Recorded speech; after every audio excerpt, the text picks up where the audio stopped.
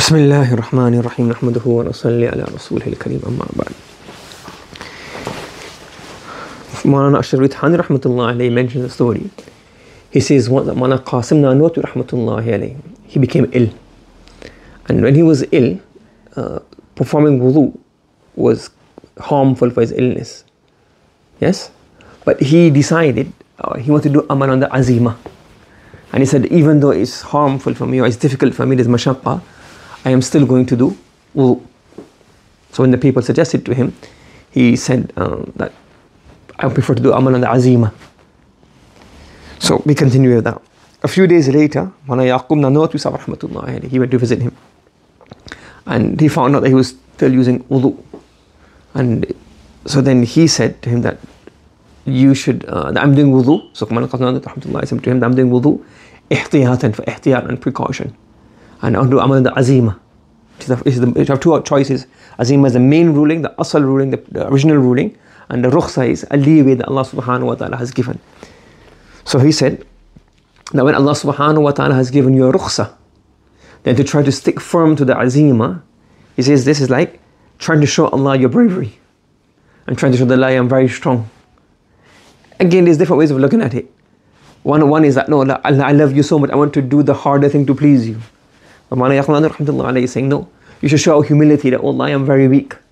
And the option that you have given us to do tayammum now, instead of wudu because of my illness, I am in need of you, I'm humble, I need this. So again, it is both ways, not only one way that this is what you should always do. So some people look at it this way, that, Allah, out of my love for you, what do I want to do? Carry out the action that you have made compulsory upon us. And the other one is, Allah, I am so humble, I am so weak, I am your weak servant. So that the ijazah that you've given us, the rukhsah that you've given us, I'm going to take that rukhsah because I'm a weak servant of yours. So in one of them, you're showing your humility, your helplessness to Allah subhanahu wa ta'ala. And in the other one, you're trying to show your desire to please Allah subhanahu wa ta'ala. So in different circumstances, different people have different dhawq, and the natures go to different ways. But there's a spectrum in between. And it is extreme on both ways. So the extreme of when you have to do amal on rukhsah, and you still do amal on azima, then that's a sin. And when you're not allowed to do amal on the rukhsah, you still do rukhsah, that's a sin. And in between, certain people choose different things when there's both or possibilities. That's why there was Sufyan al-Thawri rahmatullah alayhi, I think, or Sufyan ibn Uyaynah. So there were two brothers, I can't remember the name of the brothers. So one of them used to say that there's two possibilities. That I am involved in a difficulty and a hardship, and I do sabr. This is more beloved to me than me being in good status and I do shukr. Yes? So in both of these situations, both of them are, you're doing what? Fulfill the command of Allah subhanahu wa ta'ala.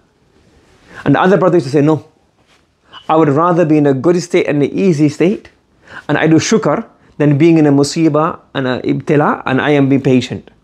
So somebody asked Sufyan ibn Uyaynah, Sufyan al-Thawri, one of the two of them, or one of the other tabi'in, tabu tabi'in. So he said, I prefer the statement of that, an u'afa, wa ashkur, ahabbu ilayya. This is more beloved to me. Why? Because sabr and shukr are both command of Allah subhanahu wa ta'ala. But when you say that I prefer to be in sabr, as if you are trying to say to Allah that I have the strength to bear this illness. Do you understand? I remember once we went for Umrah with Maulana Salim Sahib, he was not feeling well. So when he went to visit his teacher Maulana Yusuf Sahib, he was said, he was not well, so he said, how are you talking? And he goes, not been well, and a bit sad that I'm not able to go to Haram. He goes, Kaini, it would try to be thorough in Hujanu. So his mother has told him, if you're not feeling well, get your biscuit and go to sleep, go to bed, cover your blanket and go to sleep. Because that's what Allah wants from you. So the maqsood is not that you go to the haram, or maqsood that you stay in bed. Maqsood, whatever state Allah keeps you in, you'll be happy on that state. So if Allah has kept you sick whilst in the haram, yes, naturally you have a tab'an, like natural, like a regret that I wish I could have been in haram. But aqlan, you think, well, this is Allah's decree for me. So if you don't have even a tab'an regret, that I'm in haram and I'm missing out on the haram, I'm missing out on the masjid Nabawi, masjid haram, the masjid, and the tawaf, then but after the tabi'i things, well, the aqlan, Allah wants this for me. So I wish I could be haram, but I can't because I'm not well, so just go to sleep. That's Allah's taqdeer, and you'll get thawab in there, inshallah. Do you understand? That's why it comes in the hadith, the Prophet sallallahu alayhi wa sallam says that when a person, he does good deeds and he becomes sick or he becomes a traveler, Allah writes his reward for him. So, taba'an, you think, oh, I'm missing out my tilawah, I'm missing my dhikr, I'm missing my class because I'm traveling. But in aqlan, you think, well, this is muqaddar, nothing else I can do. I am sick, so I can't go to class, can't go madrasa, can't do tilawah, can't do dhikr, missing tarawih, missing a fast. So taba'an, naturally, like as a human instinct, you feel, I'm missing out on a Ramadan fast. But then aqlan, you say, well, this is Allah's taqdeer. Do you understand?